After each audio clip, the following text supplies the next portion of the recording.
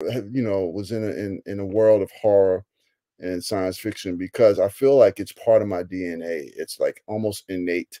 And I really do believe that there are some characteristics in every single person from a very early age that if they tap into it, that's what their purpose is, and that's what they go into for the rest of their lives. And I almost feel like it's not even like we have, what do you call it, willpower, that it's like something that's in our cells, in our spirits, that lived it before.